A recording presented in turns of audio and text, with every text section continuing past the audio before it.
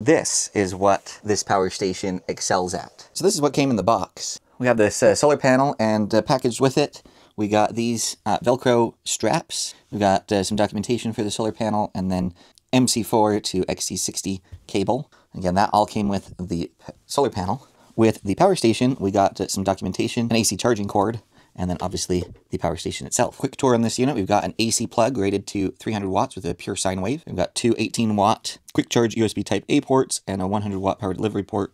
We've got the AC and DC power buttons, obviously your screen power button. Got this really nice handle on the top with a huge wireless charging pad.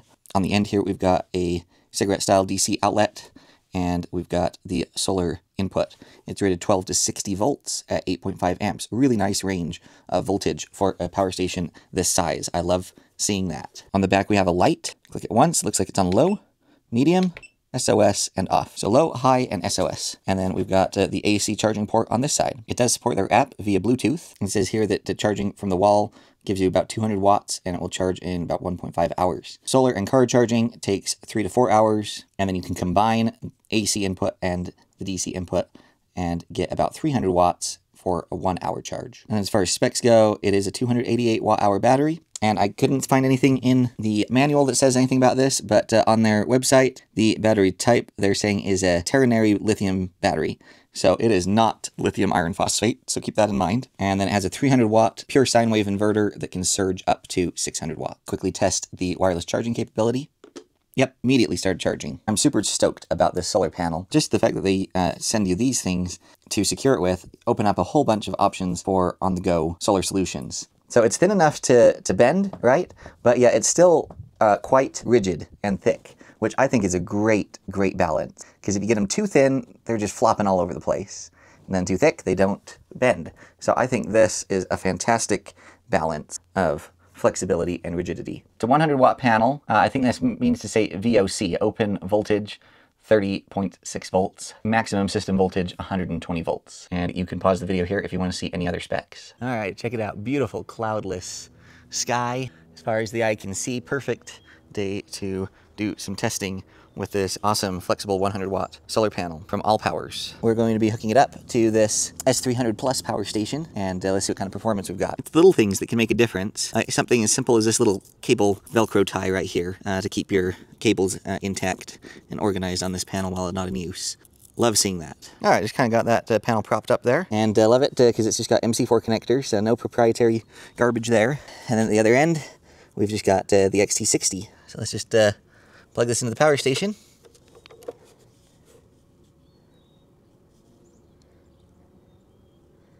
Look at that, 88, 87 watts, fluctuating right around there. That is really good performance for a single 100 watt solar panel. I can already tell I'm going to be using this a lot, especially on the go. I'm really liking how portable it is while still being very durable and strong. This is definitely a better solution than like those tacky folding portable solar panels. I'll insert here why I think that. This panel is only about 3 years old, been used very lightly, occasional camping trips, maybe been used 5 times camping.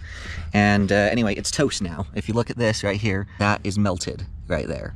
And if I flip it over here, you can see the melt mark on this side as well. This panel does not generate any electricity anymore, and it is out of warranty, and it's incredibly expensive. So as you saw, that point where the solar panel bends broke almost immediately. I mean, it only lasted a few times. So having one of these, and then if I just got one more, that would actually give me 40 watts more than that other panel that was busted. So be sure and check these panels out. I'll leave a link for this down in the description along with the power station so you guys can check it out further. I was curious to see what the impact would be if it was flat instead of angled. And you can see now we're pulling in 56 watts. So still a good chunk of power, but definitely better to get it angled correctly. All right, crazy but true, ALLPOWERS has packed in Bluetooth capability to this little teeny power station. So let me show you how that works. You just come over here to the DC button that's also the Bluetooth button, and what we're going to do is just push and hold this, and you can see right there the little Bluetooth symbol showed up in the screen. So now here in the ALLPOWERS app, push add Bluetooth device, and down here at the bottom we're just going to hit next, and you can see it immediately finds it. So we're going to go ahead and connect to that.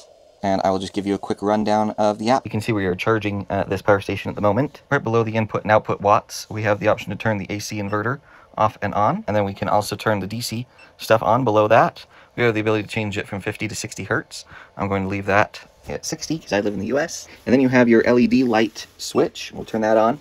No matter what you do, it will always just turn the light on in low mode. Tapping the 3 dots here in the top right corner, we can delete us from the user, but that's about it. We can rename it if we would like, and that's all you're able to do from the app. So it's very bare bones and basic, but you really don't need anything more than that on a power station this small. Does this power station work with pass-through charging? I've got it plugged into the wall right there. I've got the AC inverter turned on, and I've got a tower fan here. We're going to see if while it's charging, if it will pass power through to the load. Let's see. Yep. Might be hearing a lot of wind in the microphone there, but it does accept pass-through charging. That is fantastic to see, because sometimes these small power stations don't do that. I'm going to do a quick AC capacity test on this S300 Plus power station.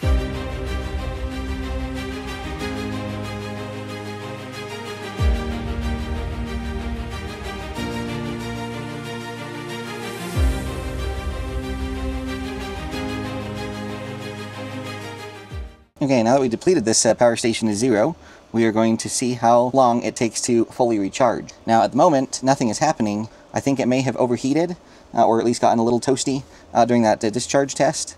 So I think it's cooling itself off, or waiting for it to cool off before it starts charging. Anyway, I just barely plugged this in because I need to wake it up to get the app open, because the app will stay online. The screen times out. So we will train the time-lapse on this. Notice that it is 6:47 p.m. that we're starting this, and we're going to see how long it takes to start charging, and then once that happens, we're going to see how long it takes to charge. The claim in the manual is an hour and a half.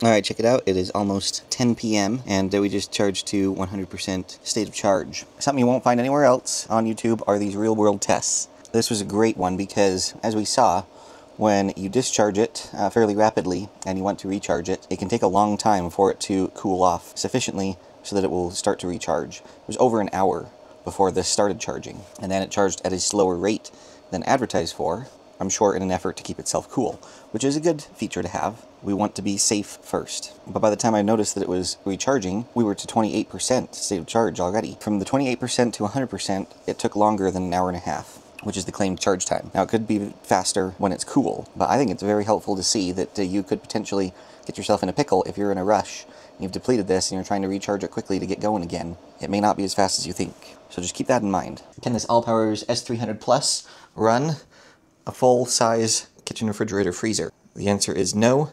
It is too small for that. Can this S300 Plus run a 120-volt mini split heat pump? No. It's too small. What about running a whole home microwave? Nope, this guy's a little too small for that too. Would this be able to power a whole home gas furnace? Once again, no, it's too small. What about a full-size vacuum cleaner? Nope, that is too small to run that. Could this S300 Plus run a high-end desktop gaming PC workstation? The answer is maybe, depending on your setup. My setup is far too much for this little guy to run. When I really push this computer, it can pull in excess of 600 watts. This can only produce 300. Now, if you had just like a basic desktop that didn't have a big graphics card in it or anything, and isn't overclocked and doesn't have 3 4K monitors, etc., you could potentially run it for a little while off this power station. Could this S300 Plus run a batch of wash? Once again, no. Too small. So you may be asking yourself the question, well then what is this good for if it can't run any of those things? Well, let me show you. First and foremost, I've got it sitting on a scale, and check it out. It only weighs 6 pounds, 14.75 ounces. For the size and capacity that this power station has, it is hands down the lightest one that I own in its class. So it makes it a total joy to take with you on the go. This is what this power station excels at. So check this out. I've got a tablet, a laptop, a cell phone, another laptop, all charging from this power station. You can see there that we're pulling around 200 watts, fluctuating a little bit here and there depending on what's using what. I've got this PC laptop plugged into the AC power right there, and obviously it's powering it just great. Don't know if you can see, but we do have the little lightning bolt there saying that the computer is charging. And then all these other devices, again, not sure if you'll be able to see, but they are all charging. And of course, how many times you're going to charge these will vary based on how power hungry they are. I'd be able to get a lot more runtime using this laptop than I would using this laptop. If you look here, it's estimated this power station will last just over an hour. It's jumped up to above an hour and a half. Let's just be conservative and say an hour running all of these devices the way I'm using them. That's pretty darn good for all of these devices. Just think how much longer you'd get if you were just charging, 2 devices at once. So trying to run all of these at once. So if you need mega power on the go for your portable electronics in particular, you really can't beat this little guy here. The ALLPOWERS S300 Plus and the 100-watt flexible solar panel are my 2 most used ultra portable devices that I have in my collection at this point. ALLPOWERS has really knocked it out of the park on this one. I know a lot of you are going to complain about this not having lithium iron phosphate battery chemistry, but on a unit that's targeted for the ultra portable like this one is, I think it makes a lot of sense to go with the standard NMC chemistry that these guys are using just for the weight savings. And this isn't the thing I'm cycling, every day to run my house or anything like that. It's just when I needed some quick portable power for my devices, I grab it and go. And this solar panel is so easy and light and easy to deploy, it just makes these two a winning combination. I'm going to leave links for both of these products down in the description below and in a pinned comment so you guys can check them out further. But I always say the smartest people are in my comment section, so I want to hear from you. Please leave your comments down below. I try to read and respond to all of them. And if you value these real-world tests that I put these devices through, consider doing 4 things for me. First one is liking the video, the second one is subscribing, the third one is commenting, and the fourth one is sharing. Those are 100% free for you to do, and they really benefit the channel and help give me the added excitement and motivation to continue with this endeavor. It takes a lot more effort and time to be a producer of content than it is to be a consumer of content, so please show a little love and do those 4 things. I would really appreciate it. You guys are awesome, sure appreciate you. We'll catch you next time.